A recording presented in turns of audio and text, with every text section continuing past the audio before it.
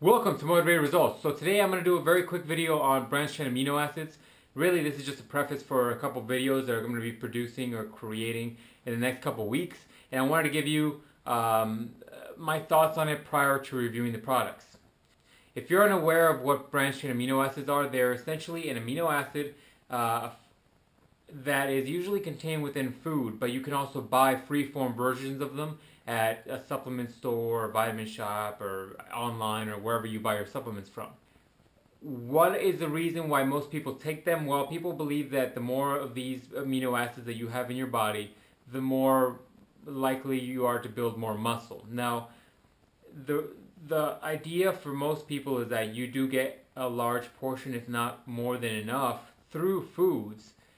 So why add them? Well, I don't know.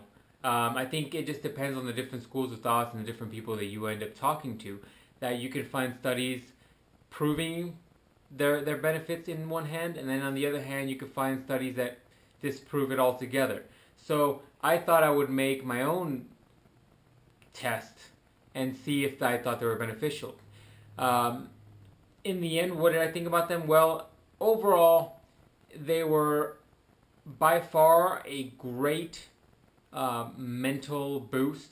They actually, helped me push harder and not worrying about being catabolic or losing muscle mass or whatnot.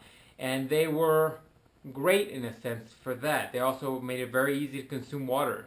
These things are usually, the ones I use were flavored, and they made water taste amazing. But are they necessary? Do I suggest them?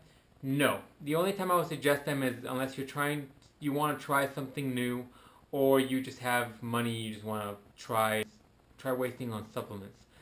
For the most part, they taste great. They're decent products. I'll be reviewing a couple that I'll talk about later on. But for me, they were really a mental boost more than anything else, and they didn't really supply me with any visual differences from what I can tell.